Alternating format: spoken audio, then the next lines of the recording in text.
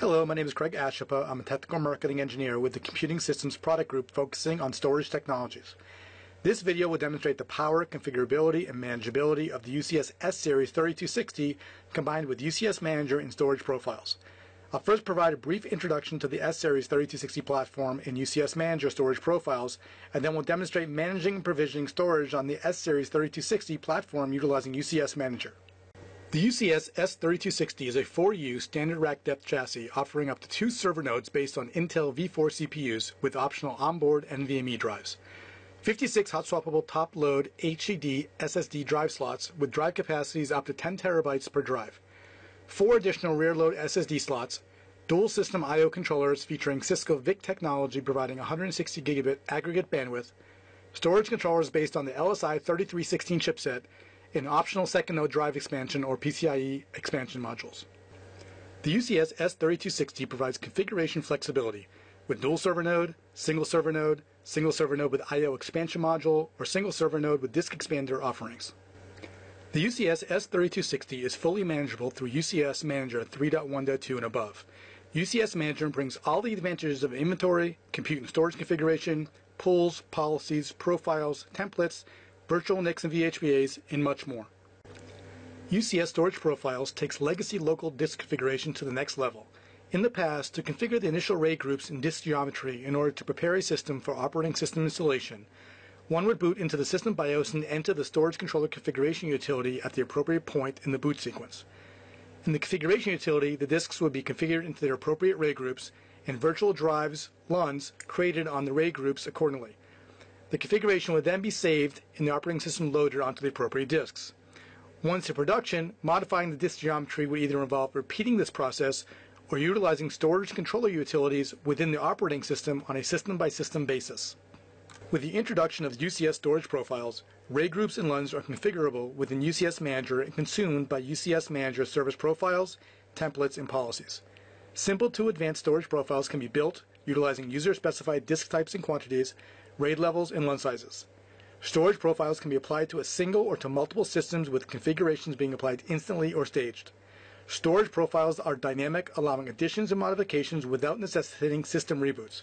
UCS storage profiles, powerful, flexible, and configurable local storage management. Let's go ahead and demonstrate the power of the S3260 server along with UCSM storage profiles. Within the diagram here, you'll see I have 10 boxes that are referred to as chassis. The S3260 server within UCSM is referred to as a chassis. So if I click on chassis and expand it and go to chassis 1, you'll see the physical display of the chassis appears.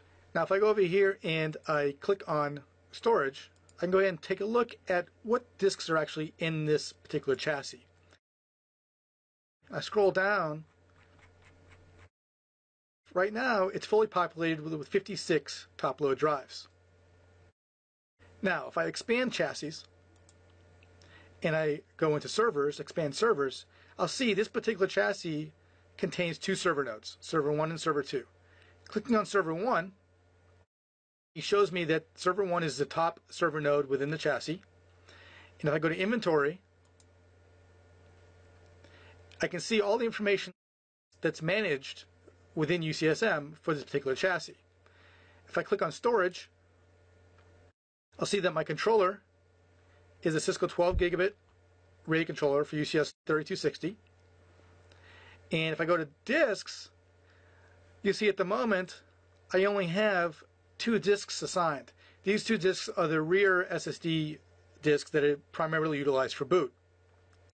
Later on in the video, I will assign the disks to each one of the server nodes, which will then populate the inventory with the correct number of disks. The first thing we need to do in order to prepare the S3260 chassis for consumption within UCSM is to go over here to the chassis icon, and we need to go ahead and create what's called a chassis profile. Now the chassis profile includes 2 primary components. It includes the chassis firmware package, which defines what firmware level will be applied to the actual 3260 chassis, and a disk zoning policy, which will define which disks are assigned to which server nodes within the chassis and which disks are global hot spares. Let's go ahead and create a chassis firmware package real quick. Click Add. We'll call this CFP1. We're going to set the chassis package as 3.1.2 BC, which is I'm running on this particular domain, and hit OK.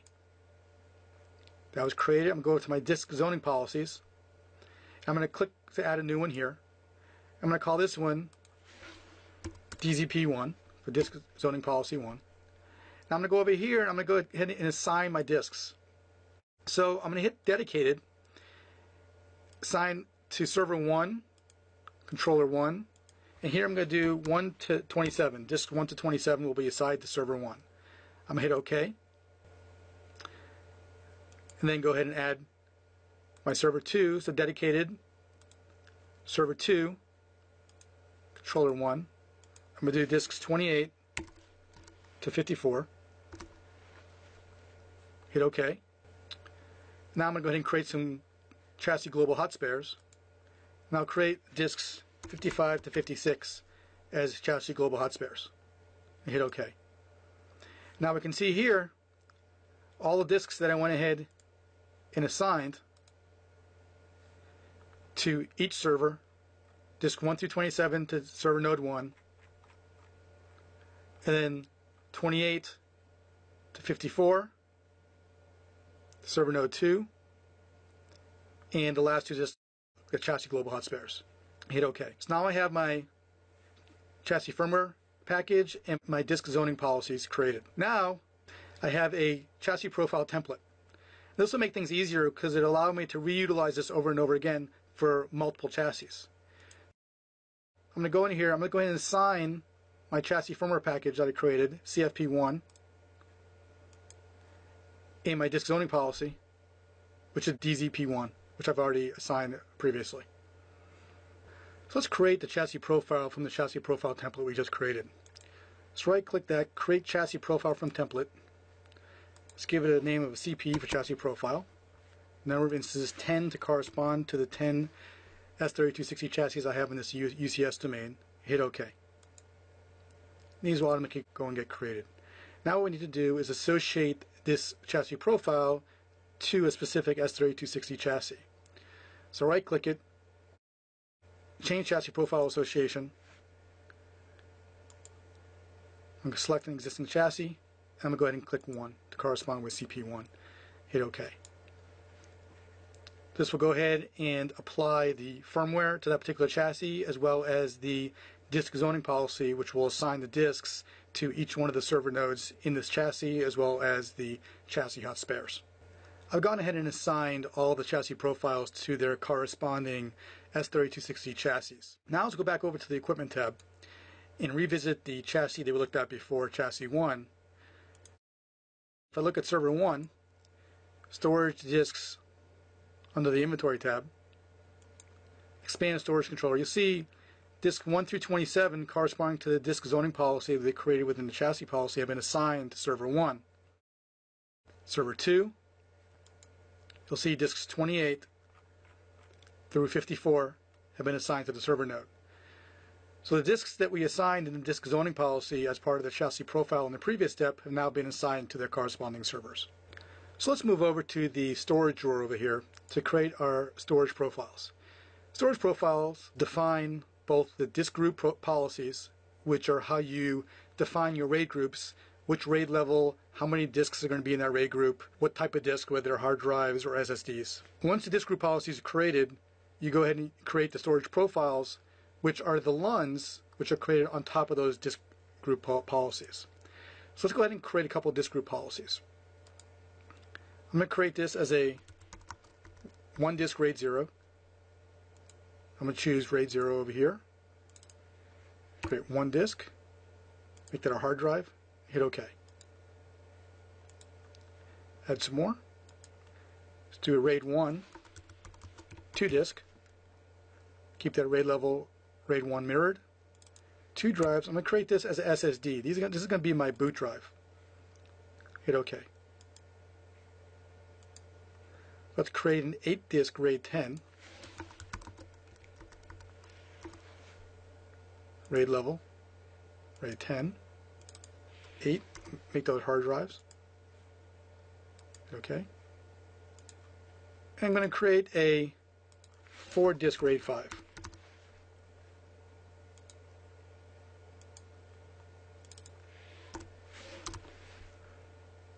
hard drive, hit OK.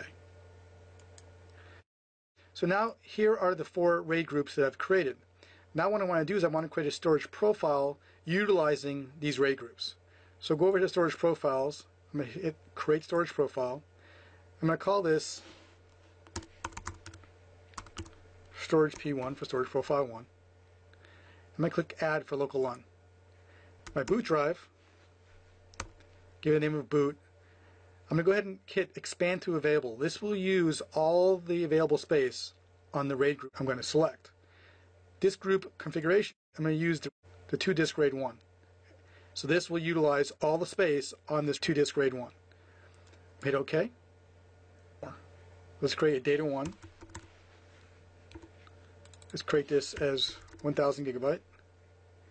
Let's put this on the 8 disk RAID 10. Hit OK. Let's create a couple more. Data 2. Let's make this 500 gigabyte. Put this on the RAID 5 4 disk. Hit OK. Create a data 3. Let's put it on the same RAID 5. You can have multiple LUNs within the same RAID group. Let's create one more called logs. Let's put this on the RAID 0, 1 disk RAID 0, and I'll expand to available to use all of disk on that RAID group. Now hit OK. So here you see the LUNs I've created for this particular storage profile. Now hit OK. Once I do that, see over here the storage profile has been created. And here are all the local LUNs that are associated with that storage profile. Now let's go ahead and bring everything together and utilize this storage profile within a service profile. So going over here to the server drawer, I previously created a server pool called spool1, which includes all the S3260 server nodes from those 10 S3260 chassis that we saw before. So there's 20 S3260 server nodes ready to be consumed. I've also created a service profile template called SPST1. And what I'm going to do is I'm going to add the storage profile from the previous step into the service profile template. So storage tab, storage profiles, modify storage profile. Going over here to the storage profile policy, I'm going to choose storage P1, which is our storage profile from before. And you can see the LUNs, boot, data 1, data 2, data 3 logs that we created within that storage profile. I hit OK here. Now what I'm going to do is I'm going to go ahead and create service profiles from the service profile template. When I do this, it'll automatically pull the servers out of the server pool, build the servers, and configure the storage automatically. So let's go ahead and create service profiles from template. Let's call this S3260 demo. We can have 20 of these because we have 20 servers. I'm going to hit OK. What you'll see automatically built over here is I went ahead and built 20 service profiles. Now these server profiles are in the process of being configured right now. Each one of these will be going through its configuration. If I look at the storage associated with this service profile, you'll see the LUNs associated with the storage profile are being built on these machines, on these physical boxes right now. So on the physical box, it's building a RAID 1, a RAID 10, a RAID 5, a RAID 0, and it's going to go ahead and create those LUNs that we created before within the storage profile on those disk constructs that are being built right now.